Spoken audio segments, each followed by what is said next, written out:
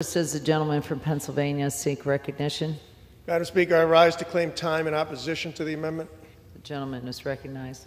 Madam Speaker, U.S. troops are in Syria to fight ISIS. Pursuant to the 2001 counterterrorism AUMF, for years we have worked with partners on the ground to eliminate the deadly and destabilizing threat of ISIS. This mission has been, in Syria, extremely successful. The job, however, is nowhere near done. Just this week, our military succeeded in eliminating the leader of ISIS in Syria. This comes after the capture of a top ISIS leader and bomb maker in northwest Syria last month.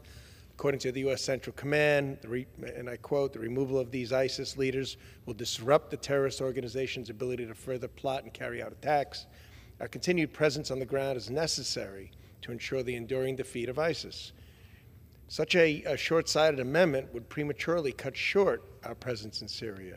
Our force in Syria has been extremely effective and part of a global coalition to defeat ISIS. This is not the time for the U.S. to abandon our allies and partners in Syria. We've seen what occurs when such actions are taken.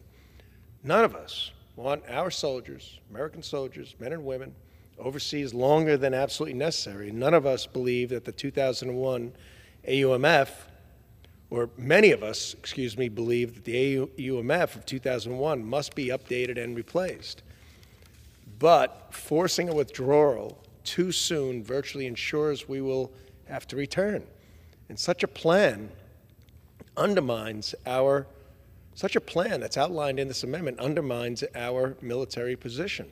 We saw it in Iraq, when President Obama withdrew, and U.S. troops had to go back in just a few years later to fight ISIS. We must avoid such a similar situation in Syria. Withdrawal should be based on the defeat of ISIS, not on an artificial timeline.